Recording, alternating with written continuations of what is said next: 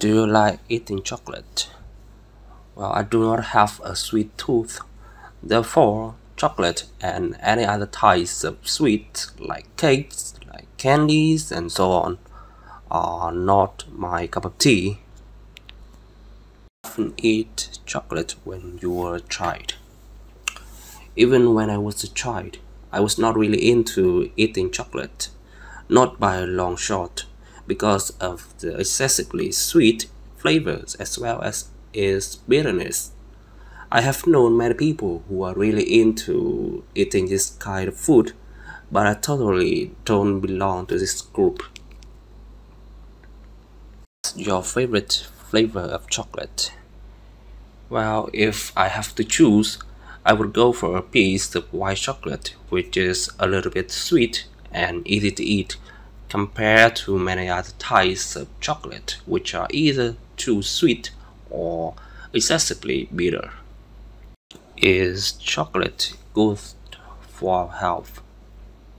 Well, I'm at a loss to evaluate whether chocolate is good for our physical health or not, but is somewhat beneficial for women's mental health as is the symbol of love, which is also the gift that men give women and make them hilarious. Do you like outdoor activities? Well, outdoor activities like going swimming, like walking, used to be my favorite activities a few years ago. But now I hardly have time for this as I have a lot on my plate. Instead, I prefer working out at home. I often take part in outdoor activities. Well, if I had more spare time, I would definitely engage in outdoor activities like in my university years. But like I was saying, I'm I'm up to my neck now and spending 1 or 2 hours joining a walk or a swimming is a luxury to me. What outdoor activities do you like the most?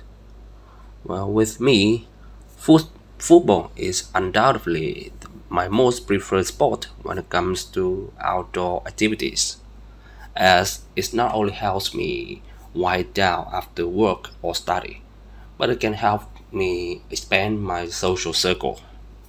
Are outdoor activities popular in your country? I think they are ubiquitous.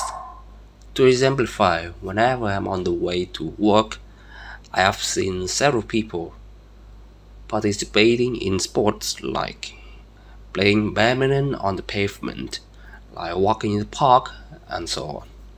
This is truly a healthy lifestyle among Vietnamese nowadays, especially after the COVID-19 pandemic, when everyone is deeply aware of their physical health.